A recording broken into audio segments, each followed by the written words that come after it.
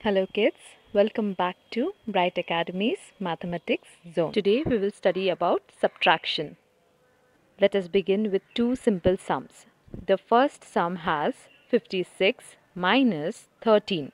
You can see this is the minus symbol for subtraction. And above 6 I have written U, it stands for units. That we can also say as ones place. Okay? Now when you take away 3 ones from 6 ones, we are left with 3. Now we have 5 tens minus 1 tens.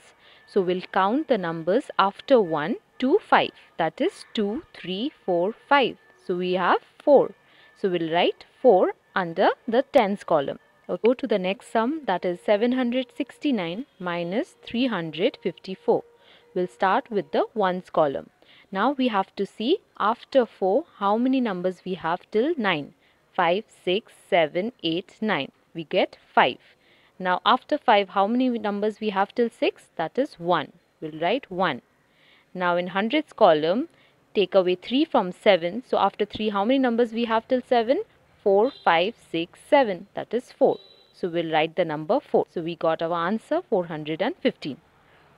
Now we will go ahead with our next sum, that is 52 minus 13. Now kids, always remember we cannot subtract a large number from a small number.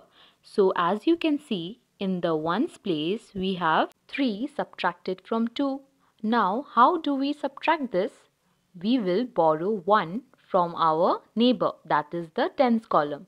So we'll strike off 5 and we'll take 1 tens from 5. So 5 minus 1 will be 4 and this 1 tens we will give away to 2. So we'll write the 1 beside the number 2. Okay. Now it has become 12 because 1 tens plus 2 ones is 12. Now take away 3 from 12. We have 4, 5, 6, 7, 8, 9, 10, 11, 12. 9. So we'll write 9. Now take away 1 from 4. So after 1, how many numbers we have till 4? 2, 3, 4. So we'll write the number 3. So this way our subtraction will be done. Clear? Now we'll go ahead with the next sum. That is 964 minus 748. Now again the same thing, we cannot subtract a large number from a small number. So we'll borrow 1 tens from the digit 6. So we will take away 1 tens from 6 tens. So it will become 5 tens. Okay.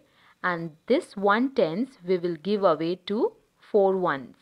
So it will be 1 tens plus 4 ones equal to 14.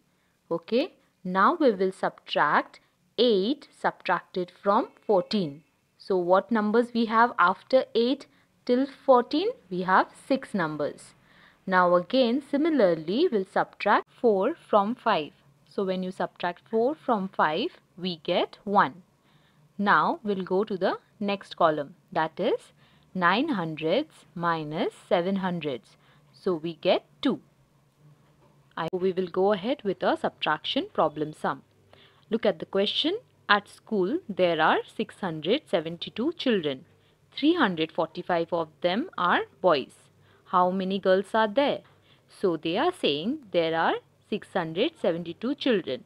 Among those children 345 are boys. So the leftover are girls. So that means you have to subtract 672 minus 345.